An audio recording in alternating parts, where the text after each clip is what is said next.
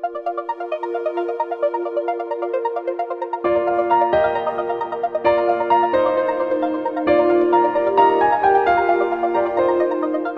Dirk Vander Kooij.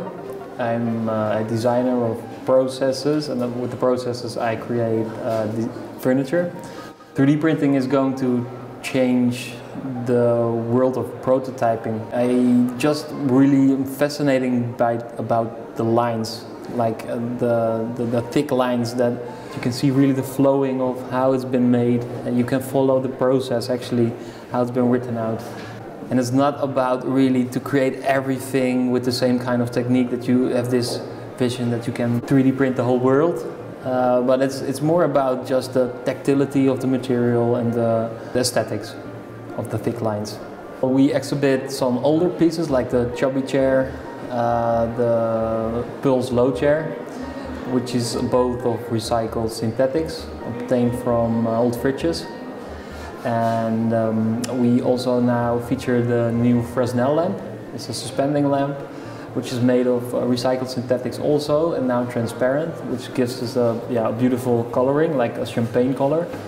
And it's lit by LED, and it's inspired by the Fresnel lens. But for the light emitting, I just wanted to create some kind of a dentist lamp, like the lamp that's hanging above you, like a lot of light but pleasant to look into. We exhibit also the melting pot table, which I'm rather proud of because it's a really simple process, but we built a humongous press to press down all old pieces of plastic into a solid sheet. And this sheet weighs around 50 kilos only for the top and 40 kilos for the leg.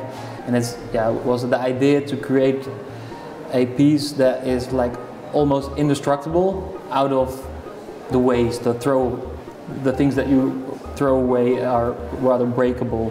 And now we made 20 pieces, 20 tables of our own leftovers out of the test we did to create the endless process and other processes to create the chubby, for instance. So these are rather explosive in colors, like old pieces of legs or chairs. When we refine the technique to get a better consistent material, these kind of small details make it quite a big difference, but we do it in little steps all the way. I really don't have a plan that I use for the future to develop like new things. I just do stuff, test things, be in the workshop, and then discover something which I get fascinated by and then go on with.